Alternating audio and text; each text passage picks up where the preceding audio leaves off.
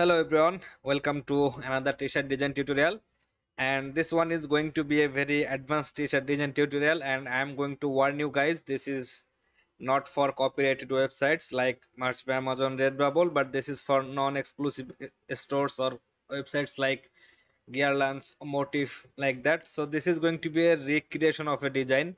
So this is the famous Jack Daniels label, you can see.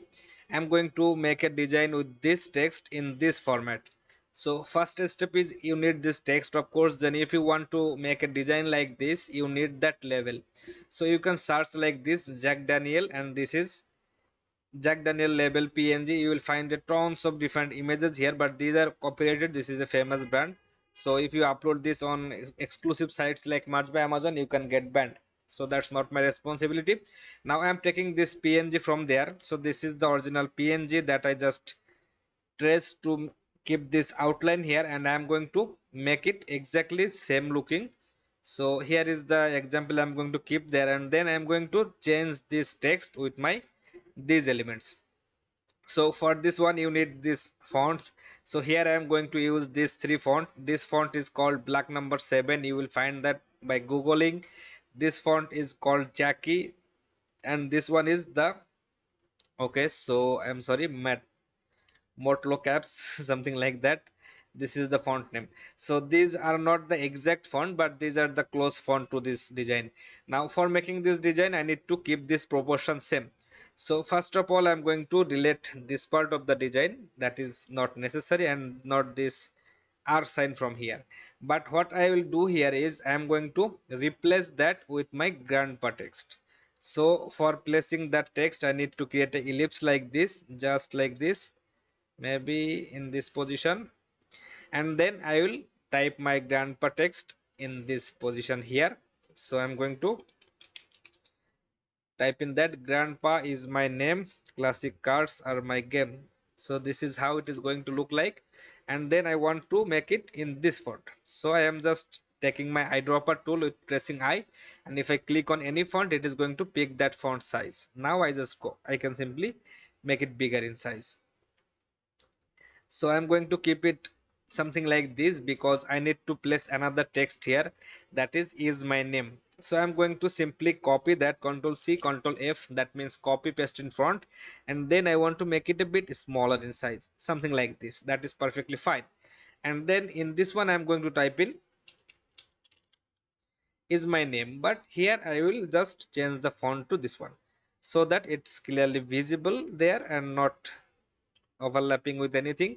So maybe I will be able to move this up a bit. I can simply do this much modification. This is not creating a brand, so I can do that, something like this. So grandpa is my name. This is the text position right now, and here I will use this classic car here, and this one I get from FreePic. This is a free to download version, but whenever you are taking a free graphics, remember that there you can just use a part of them to make a design out of that. So this is the original graphics that was in FreePic. So I'm going to take the car here. This is not the very perfect way to work, but you can work like this, and I am doing this without any problem. You can follow, or you can just do not follow. You can simply buy subscription from FreePic, that's all. So I am going to take this black outline only, no other details.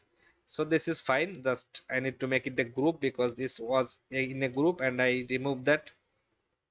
So in this position I will use that, but I'll do that a bit later. So for this Tennessee part, this Tennessee whiskey, so I'm going to remove that, and then here I'm going to type in grandpa is my name and classic cars. Classic cars, I'm going to make it in this script font. You can see this is how it is looking.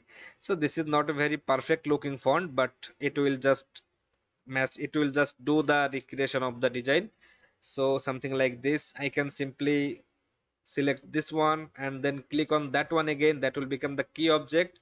Let's align my this text with that one. So this is how you can align it. So classic cars are my game, and here I'm going to classic cars are, I'm going to put in that here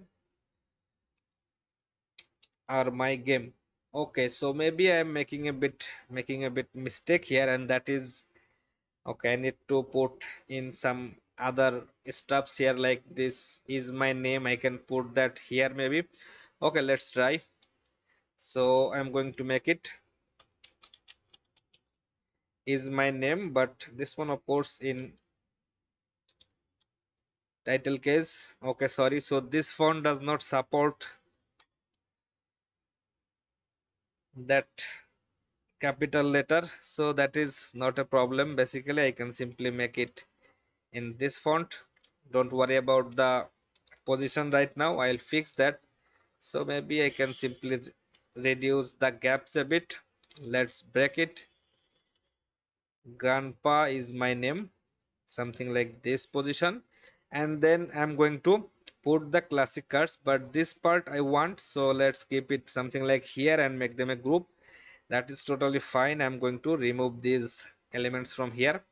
So is my name, grandpa is my name, so then I'm going to delete that part. Maybe I can just bring that a bit down now. That is fine, is my name, and then I need to type in classic cards. So I'm going to do that, classic cards, and this one I'm going to make it in this font. So it is going to look right now look like this. That is totally fine. So maybe I will just bring it a bit closer to each other, and then I'm going to make it same size white as my is my text. So that is fine. Is my name, classic cards are my game. So I'm going to are my game, and this one I'm going to make it in this font. And here I will use this element just to replicate the feel of original level, and this is how it is going to look. Let's align them in the center position, distribute their space, make them a group, and then align it with the other text. So this is how it is looking. I can simply select these three, distribute the space between them, maybe bring them a bit down. So that part is cool. Classic cards are my game. In this one I'm going to make it in this bolder looking big font. So this is how I wanted to make here.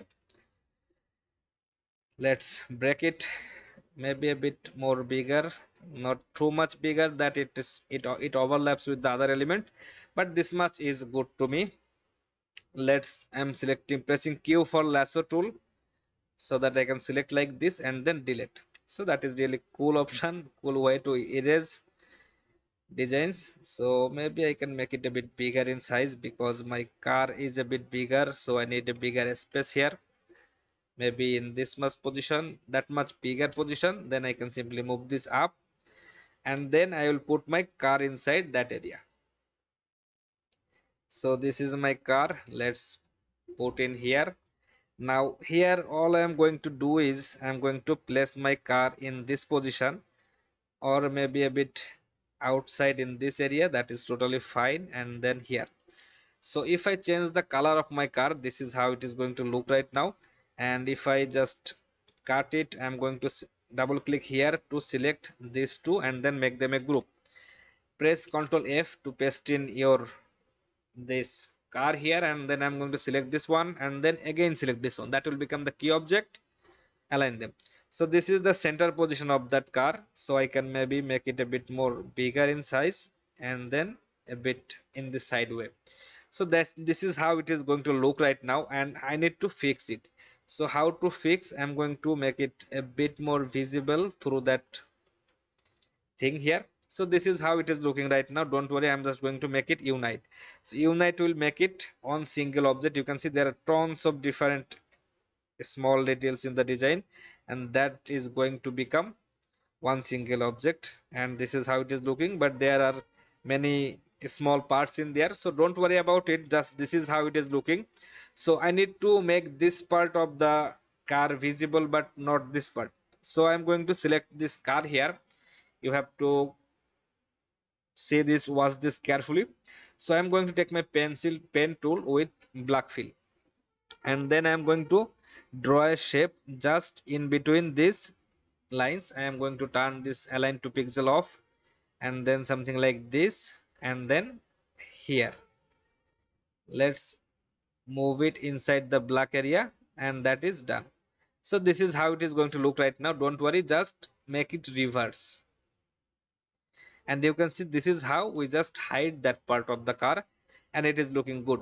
So here I'm going to click on this surface layer, and then I want to select this part, the original floral part, and then I'm going to turn on transparency. For that I'm selecting my black color, again taking my pen tool, so that I can draw a shape inside this area just like this.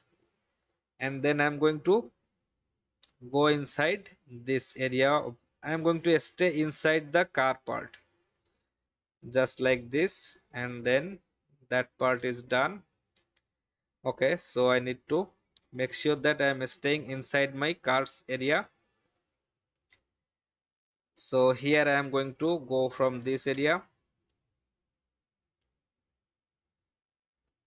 Okay, that part is done. So this much is good for me. I don't need to do anything from here. I think I will do that later if I need to. And then I'm going to come back to my starting point. So you can see this is how it is going to look right now. This part, from this part, it is looking like the car is coming out from that area. And then if I select it and make it black, it is going to work. So you can see this is how it is looking. And this is the recreation of that Jack Daniel level style design. You may have seen this kind of designs on different marketplace. So here I am sharing how to make one.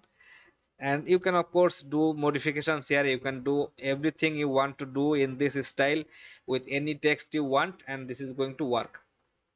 So I'm going to select everything, make that a group, and this is how my design is going to look right now. And this is the full tutorial.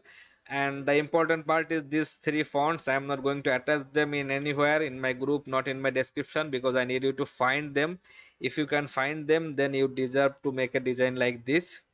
So don't upload them on merge by Amazon, that can be terminate your account, but you can upload this one any non-copyrighted websites. So that's it for today's video, guys. I hope it will help you understanding this process. Thank you very much. See you in the next video, guys. Have a great time.